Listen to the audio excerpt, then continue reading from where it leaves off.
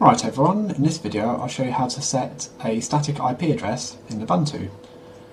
It's quite easy. You just go up to the connection icon at the top there, then click Edit Connections, then choose the connection that you're using. I'm on wireless, so I'll select that, and go Edit, choose IPv4 settings.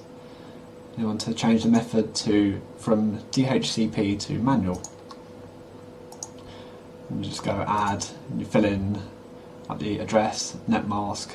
In fact, net mask automatically completes based on the IP address that you put in, and enter the gateway and DNS server.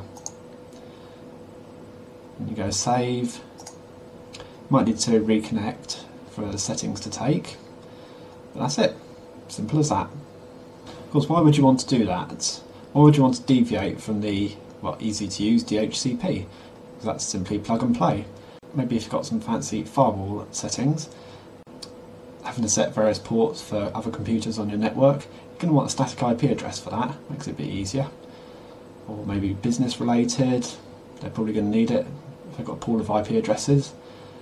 Or even from a security point of view, it's probably better to have DHCP turned off. It makes it a bit more difficult for people to connect to your network. They should lock it down a bit more.